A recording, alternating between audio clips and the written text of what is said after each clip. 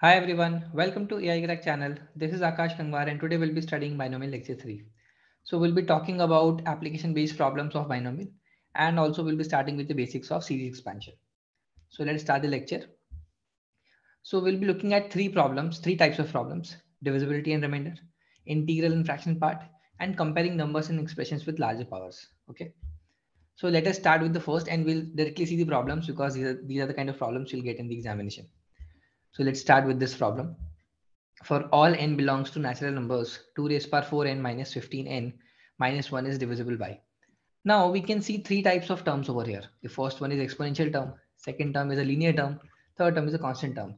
And there is no commonality between all of them so that we can find out some common factor which is divisible by 225 or 125 or 325, right? So what we'll be doing, we'll be using binomial expansion over here. Now we have 15 over here and we can take a hint from here that if I expand 2 raised power 4n by doing 1 plus 1 raised power 4n, that won't make much sense because we'll not be getting anything related to 15n. But what if I write 2 raised power 4n as 16 raised power n, and further I can write it as 1 plus 15 raised power n. So that might help in eliminating these terms and we can find some common factor based on which we can find out the divisible, the number which is with which this entire expression is being divisible, right? So let's try to find out this expression. So 1 plus 15 raised power n is equals to nc0 dot 1 raised power n dot 15 raised power 0 plus nc1 dot 1 raised power n minus 1 dot 15 raised power 1 plus nc2 dot 1 raised power n minus 2 dot 15 raised power 2 and till ncn dot 1 raised power 0 dot 15 raised power n, right? This is n. Now if I try to simplify it further, this is nc0 is 1, 1 raised power n is 1 and 15 raised power 0 is 1. So basically the first term is 1 only, plus nc1 is n dot, this is 1 only and this is 15. So second term is 15n. Now I can see 15n in the term. The third term would be nc2, which is some integer dot 1 multiplied by 15 square and so on so forth. The n term would be ncn dot 15 raised power n.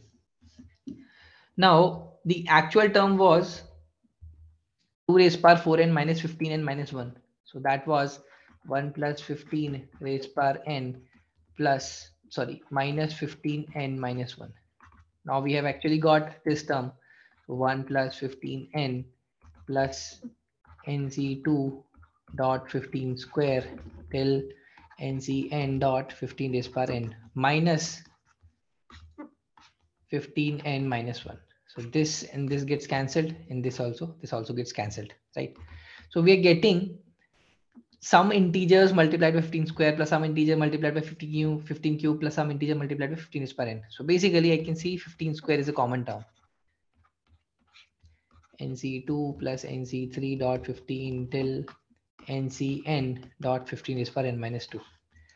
Now we might not know this term is divisible by 15 or not, or by any other number, we might not know, but we definitely know for sure that this entire expression is absolutely divisible by 15 raised power 2. So basically our answer is 225. Now let us look at this example. What is the remainder when 5 raised power 99 is divided by 26? Now again, we have a different number over here and we have a different number over here, and there is kind of no correlation between, at first instance, there is no correlation between these two numbers, 5 and 26. But what if I write 5 raised power 99 as 5 dot 5 raised power 98, and that would become 5 dot 25 raised power 49. Now I can see some kind of correlation, just like in the previous example. What we did, we tried to relate 15 and 16 from here. So similarly, I can try to relate 25 and 26. How can we do that? That would become 5 times 1 plus, 26 minus 1 raised power 49.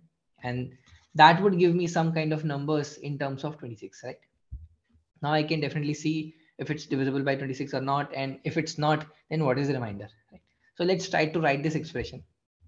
So 5 times 26 minus 1 raised power 49, and that is equals to 5 times 49C0 dot 26 raised power 49 dot minus 1 raised power 0 plus 49C1 dot 26 raised power 48 dot minus 1 raised power 1 till 49C49 dot 26 raised power 0 dot minus 1 raised power 49. Okay, so this is the term. Now, except this last term, every other term will be having a factor of 26 because this is 26 raised power 49, this is 26 raised power 48, and before this, the penultimate term would be 26 raised power 1 dot minus 1 raised power 48 multiplied by 49C 48, right? So that would also be having a factor of 26. But this last term will not be having. So every other term is divisible by 26. So we can write this in two parts. So that would become, so basically 5 times 26 minus 1 raised power 49 equals to 5 times some 26 times k plus 5 times, and this term is, this is 1 dot, this is again 1, and this is minus 1. So basically minus 1. Now that would become 5 dot 26 dot k minus 5. Now we can see that this term is divisible by 26 and this term is not. So basically this is a remainder, but we cannot report negative remainder. So we'll add, I'll take 126 from here. So basically one factor of 26 from here and add it to it. So that would give me 26 minus 5, that is 21. So 21 is our remainder. Now let's start the discussion of the second category of questions, that is the integral and fraction part questions. So the question is, the integer part of 3 plus 2 root 2 raised power n is an even integer or integer 0, and nothing can be said. So before starting with that, we must know that any fractional number or fraction part function, we know that the range of this f is less than 1 and greater than equals to 0. We know that, right? And also, you know that, let's say I'm talking about 2 root 2 over here. So 2 root 2 is 2 multiplied by 1.414 dot dot dot, and that gives me 2.828 dot dot dot. So this can be further written as 2 plus 0.828, right? Now this portion is called as fractional part or f, and this called as I. So I can write any number of this kind of format in two parts. The first is integral part and the second part is fractional part. So let's say 3 plus 2 root 2 raised power n equals to I plus f. I is the integral part, f is the fraction part. Now, if I try to write 3 minus 2 root 2, and if I do the rough calculations, I'll be getting 3 minus 2.828. Again, the difference between them is a fractional quantity because that comes under the range of 0 to 1, right? So any fractional number raised per some integer, that would also be given positive integer, that to positive integer, that would also become a little lesser fractional number, right? So let's call that as f dash, and this is f dash, right? Now if I try to add both of them, what I'll be getting, let's try to expand 3 plus 2 root 2 raised power n first.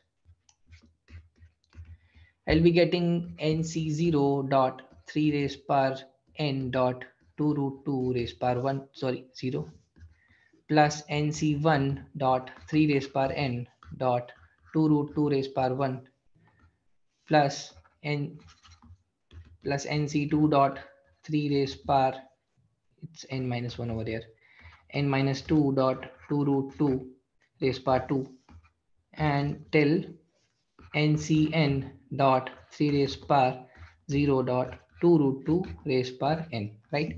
And similarly, if I write 3 minus 2 root 2 raised power n, I'll be getting nc0 dot 3 raised power n dot 2 minus 2 root 2 raised power 0 plus nc1 dot 3 raised power n minus 1 dot minus 2 root 2 raised power 1 plus nc2 dot 3 raised power n minus 2 dot minus 2 root 2 raised power 2 till ncn dot 3 raised power 0 dot minus 2 root 2 raised power n.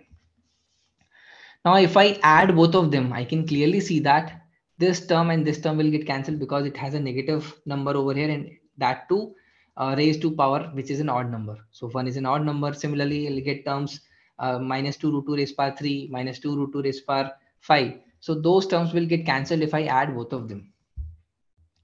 So I'll be getting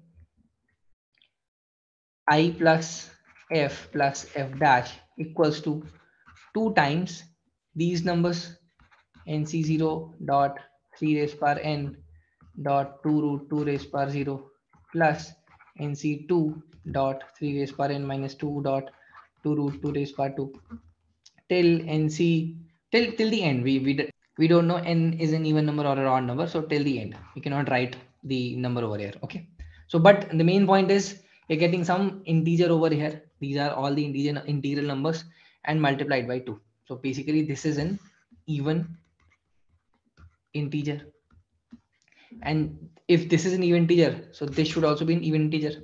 So that would be I plus f dash should be even integer.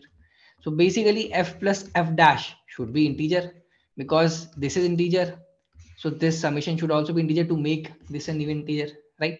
So f plus f dash should be an integer. Now f is always less than 1, and also f dash is always less than 1, and greater than 0, greater than 0. If I add both of them, the only possibility of the summation is f plus f dash would be 1.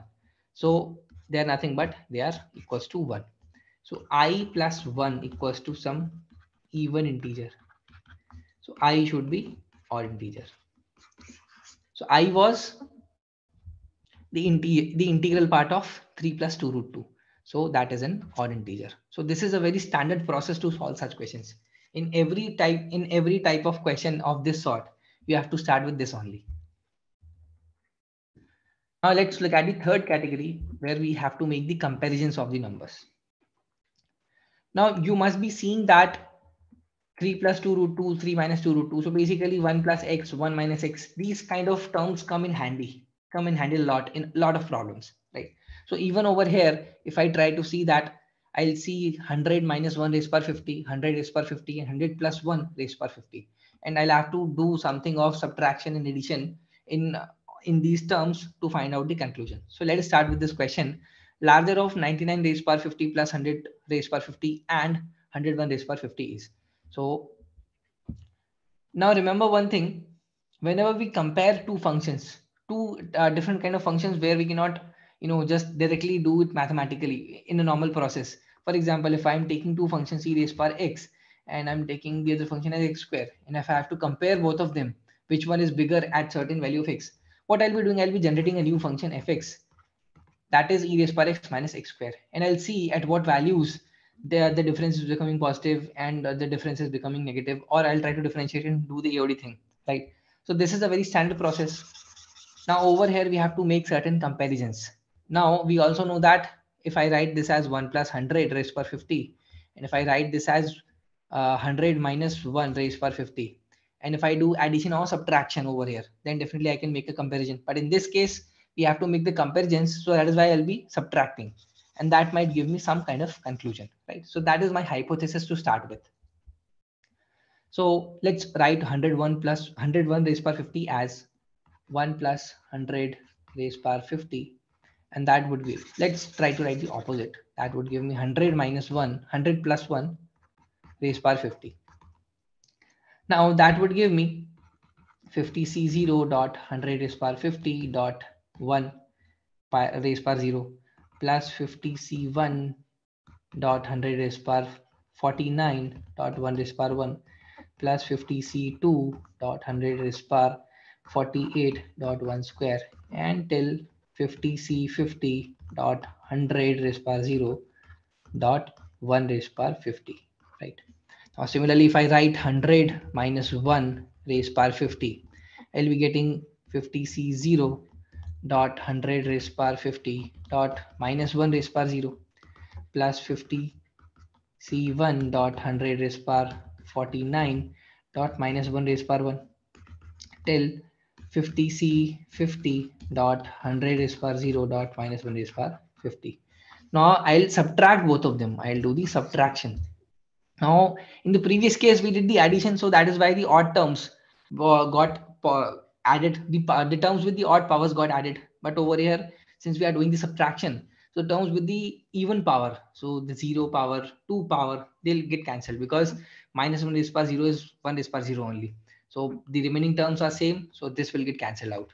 So this term and this term will get cancelled out. this term and the over here second term will get cancelled out, and the terms with the negative power will get doubled, right? So the difference would be, so basically I'll write it like 101 raised power 50 minus 99 raised power 50. That would give me two times of this 50c1 dot 100 raised power 49 dot, just don't write 1 because it's 1 raised power something. Similarly 50c3 dot 100 raised power 47 till 50c49 dot 100 raised power 12. So these are the terms we'll be getting. Now if I just try to look at this number, so let's rewrite it in the new page. 101 raised power 50 minus 99 raised power 50 equals to, we're getting 2 into 50c1 is 50 into 100 raised power 49 plus some integers, this 2 multiplied by this term plus some integers, right? You're getting this kind of thing. So 2 into 50 is 100, 100 into 100 raised power 49, that is 100 raised power 50 plus some integers. So 101 raised power 50 minus 99 raised power 50 equals to this. Basically 101 raised power 50 equals to 100 raised power 50 plus 99 raised power 50 plus some additional integers I. Now we can clearly see that 101 raised power 50 is greater than 100 raised power 50 plus 99 raised power 50 because we have some additional terms over here for 101 raised power 50, right? So this is how you have to do it. Think in terms of 1 plus x and 1 minus x, doing addition subtraction, and that would fetch you the answer.